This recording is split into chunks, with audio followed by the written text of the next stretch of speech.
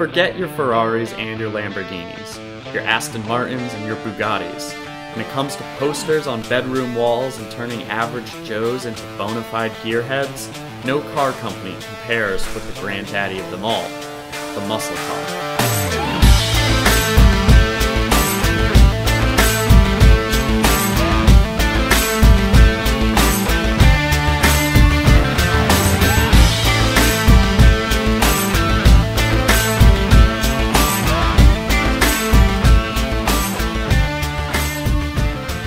This year we test drove the core four: the Ford Mustang, Chevy Camaro, Dodge Challenger, and the Dodge Charger.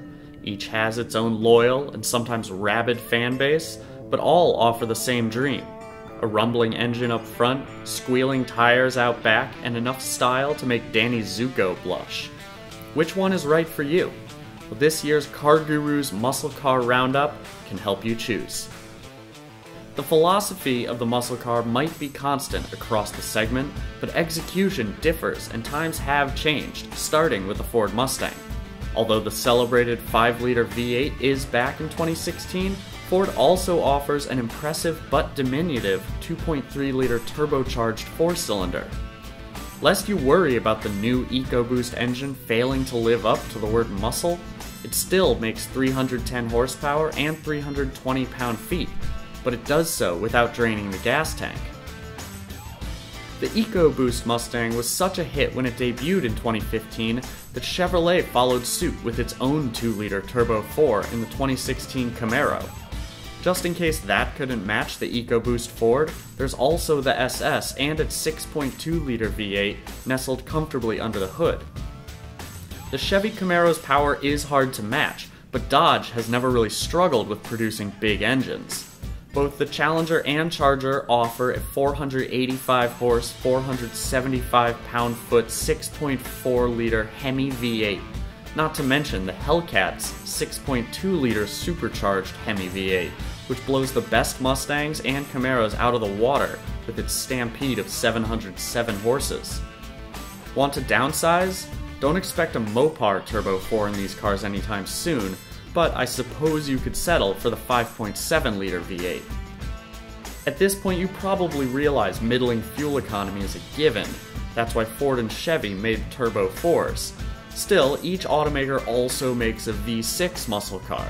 They all come close to 30 miles per gallon on the highway and start in the mid to high $20,000 range. But if you don't want to own one of those rental fleet specials, expect to shell out a minimum of $30 grand, with the top-of-the-line cars coming in closer to $50,000. That's a lot of money to spend on any car, but the muscle car offers a unique package. With back seats and trunk space, these are cars that can, and some would say should, be driven every day. A Mustang Coupe has 13.5 cubic feet of space in the trunk, features Ford's Sync 3 infotainment system, and received a 5-star safety rating from the NHTSA. Not to mention, the Mustang is the original pony car, even if it is the least powerful muscle car in this roundup.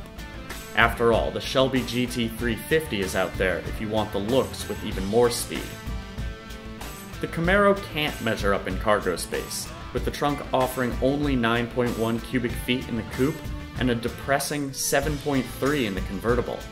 It's not easy to see out of either, but the Camaro's MyLink infotainment system with Apple CarPlay and Android Auto is excellent, and it benefits from having the Chevy Corvette, which lent its magneto-rheological suspension to the Camaro, share its parts. The Dodge Challenger and Charger seem to be the most family-friendly of the muscle cars, with huge trunks, an excellent Uconnect infotainment system, and a slew of optional, high-end safety features like blind spot warning and rear cross traffic alert. The Challenger succeeds with its retro throwback styling, and the available 18-speaker Harman Kardon stereo is exceptional, although we're not sure we'd choose music over the V8's rumble. The Charger offers a unique level of everyday usability: 4 doors. Not just that, but the V6 Chargers can be bought with all-wheel drive, and all of them, even the Hellcat, offer latch anchors for child seats.